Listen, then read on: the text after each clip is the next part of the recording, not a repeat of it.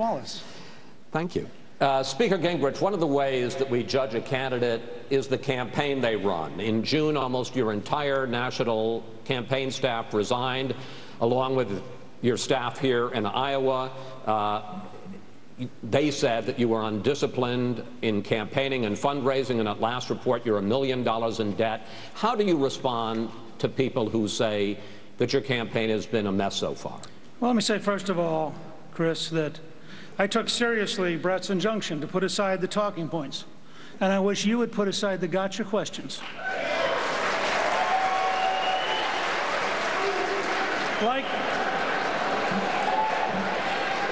Like Ronald Reagan, who had 13 senior staff resign the morning of the New Hampshire primary, and whose new campaign manager laid off 100 people because he had no money, because the consultants had spent it. Like John McCain, who had to go and run an inexpensive campaign because the consultants spent it. I intend to run on ideas. Congress should come back Monday. They should repeal the Dodd-Frank bill.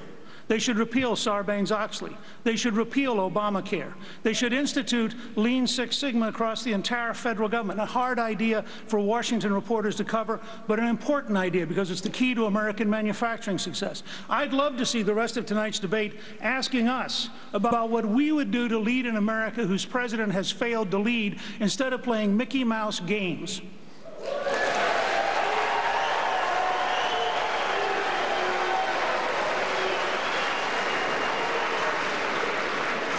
Speaker Gingrich, if you think questions about your records are Mickey Mouse, I'm sorry. I think those are questions that a lot of people want to hear answers to, and you're responsible for your records, sir.